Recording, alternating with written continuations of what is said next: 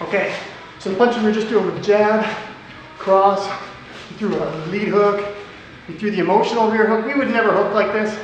If we were hooking from the right, boom, it would be in tight, and then right back.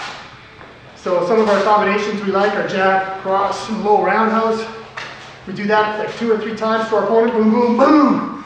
They're expecting 1, 2, boom. And then we fire the jab, we pump the shoulder, boom, and then throw a high roundhouse to the head. So basically, they're used to going jab, cross, check, jab, cross, check. And then when they expect this cross to come in, they drop this hand, and that's when pump, boom. That shin goes across their temple, and well, they either don't forget you or don't remember you. It's one of the two. Another combo we like is jab, cross, fire into this hook. And it's the same way we can pattern that.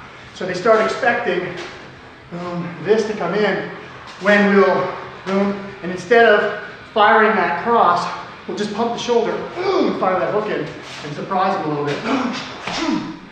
And it's kind of like using your bicep to snap it in. So what we'll do as well in our combinations, we'll fire a lot of hook crosses. So we may throw a jab, cross, hook, cross, or after the cross, we fire in this hook, and we twist in an uppercut. But regardless of what combination we use, we're always bringing our hands back up. If we move, it's like a gun turret. We're keeping these up. The punches are coming in, we're blocking them, block. The kicks coming from this side, we block with our forearm, and we're right away loaded up.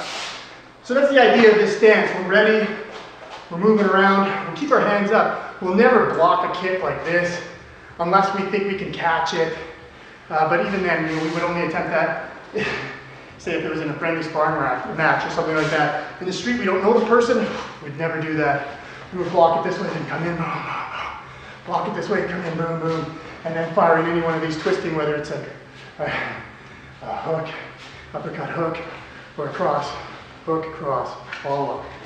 And that's when we use the traditional martial art one of after the hook, or excuse me, the cross. Your front kick, boom, comes in underneath that. You leave it out a little bit, kind of blocks the vision.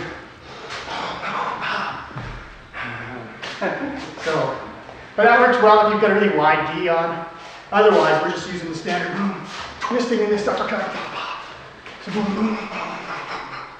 And then the other, if we were training the other side, it would go boom, boom. It would come in this way, twist, pop, pop, pop. So it would be 1, 2,